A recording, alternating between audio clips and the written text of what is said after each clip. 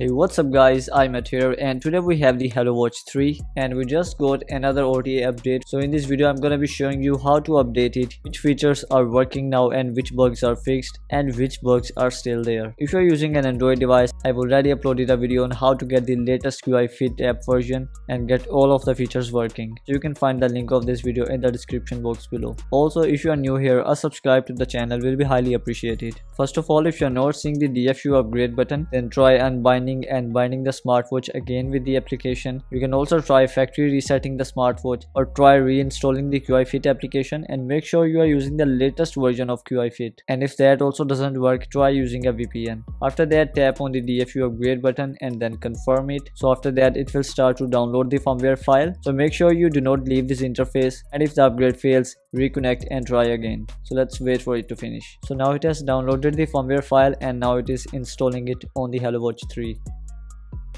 So the upgrade has finished and the smartwatch has turned on. It is the version 1.00.46 now. So first of all, let's go to the settings, and here let's go to general and system. So the firmware version is 1.00.46_230.711 as the firmware was released on the 11th of July. After that, let me show you the supported languages in this version. Again, I don't think that Russian is added back again. If you go to the display and brightness, the maximum brightness and minimum brightness is working fine, but the screen of clock still has this option that the brightness of the screen of dial goes too dim. As you can see here that currently it is turned on, but you won't be able to see it because the brightness is too low. Other than that, tap to wake is working fine and the palm gesture is also working fine. Many people are facing issue with raise to wake, but it seems to work fine for me. If we talk about the app functions, then first of all, let's talk about notifications. Instagram notifications weren't working and they are still not working for me. WhatsApp business notifications are also not working, but Viber and other notifications are working fine. It still has this issue that the banner notification doesn't go away and stays here unless you manually swipe it. Then in the notifications, all of the notifications are working fine and have the correct date and time. Then we have quick contacts,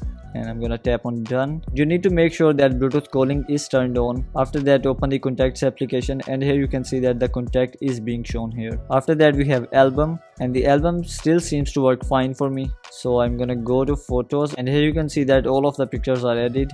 The swipe function and also the delete function is still working fine for me. After that, if you check out the local music function, so I'm gonna add a music file in it. So the file size is around 857 megabytes. So let's see how much time will it take to transfer the file. And here I'm noticing something new. Previously this screen wasn't there when transferring the file from the smartphone, but now it opens this screen like the OTA update screen when you are transferring the file from the smartphone to the smartwatch. It also means you won't be able to use the smartwatch while the file is being transferred. So the file is transferred and it took almost 110 seconds or 1 minute and 50 seconds to transfer the file. The speed has gone really slow since the last version. Before that, it used to take only 1 minute to transfer this file. So to check the transferred file, you can open the music application and here select local music. Then you can play the transferred file from here. I'm gonna tap on it and it still seems to work fine. You can use the knob key to increase or decrease the volume. So let's go to ebooks. I'm gonna add an ebook. Let's add the ad blocker script from my website. So now it is added. I'm gonna open the app store. Here I'm gonna go to ebooks. I'm gonna open it, and the next page and the previous page gestures are still working fine for me. And remember that it is an RTF file instead of a TXT file. Then we have sound recording. So let's record something.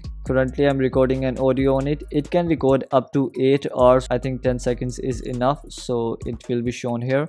I'm gonna go back, then refresh the page, then I'm gonna open the recording tab again, and here the file is shown. Currently it is downloading it, and they are really not working on the transfer speed. It is literally a 10 seconds file, but still seems to take a lot of time to download, and the file seems to work fine. After that, a lot of you still ask me this question. Yes, you can change the time format from 24-hour to 12-hour. And if you check out the weather application, it looks a lot better now. It does not have the vertical movement now, which looked bugged, but still has this bugged movement here, and I still think that the weather application needs huge improvements. After that, if you go to the dial tab, we still do not have the pointer dial option for the custom watch face, and in the dial market I haven't noticed any new watch face so far. And in the settings, it still has fake personal information, and it still has this ugly incoming call interface.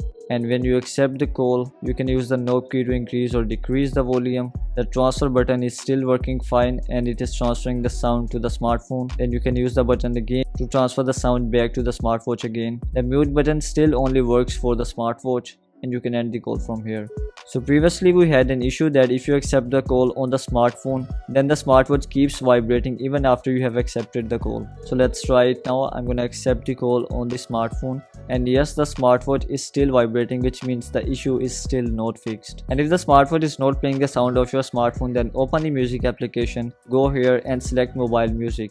Then it will start to play the sound of your smartphone on the smartwatch. If you do not wish to do that, then you can switch back to local music. After that, finally the animation to open the menu is fixed and it is back to the original animation, as you can see here, and the animation is looking really smooth and a lot better. And one new thing that I noticed is that the clock is not the center of the menu now. When you will open the menu, the activity application is in the middle now. You can scroll up to open the application and scroll down to exit it, which looks really cool in my opinion, as you can see here. After that, now all of the applications have the watchOS animation when you open the application as well as when you close the application, and it doesn't matter if you're using the swipe gesture to go back or the crown key. So hi guys, I was just testing the sport modes, and after almost 30 push-ups, this son of a thinks my heartbeat is 65 beats per minute, which means that it still has fake heartbeat for the sport modes. After that, finally it is now saving the sport record. This was the workout I just did. Then this one is the sport record when I was testing the pedometer about half an hour ago. And in the steps, the pedometer is now working fine, but the ring still doesn't seem to work. The compass is still not up to my expectations and there's still no way to calibrate it and still gives wrong values. And in the music application, you can go here to select Bluetooth earphones option, and when I was recording the video yesterday, the Bluetooth earphones option seemed to work fine for me,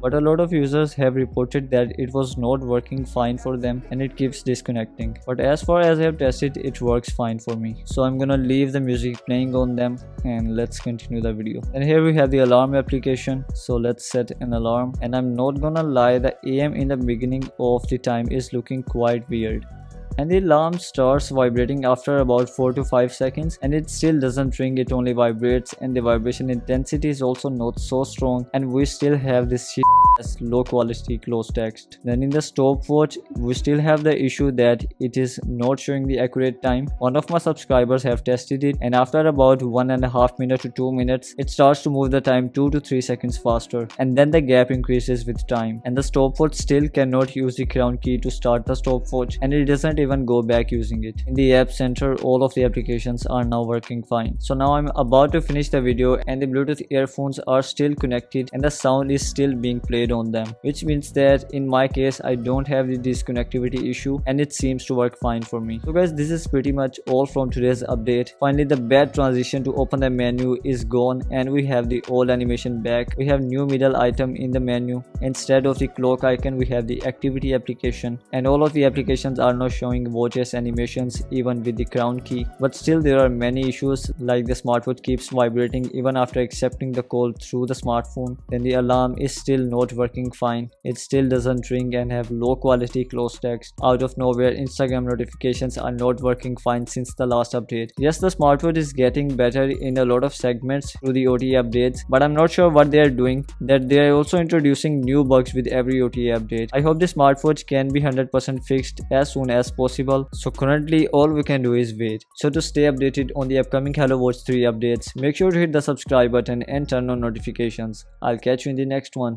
Until next time, this is iMAT. Peace.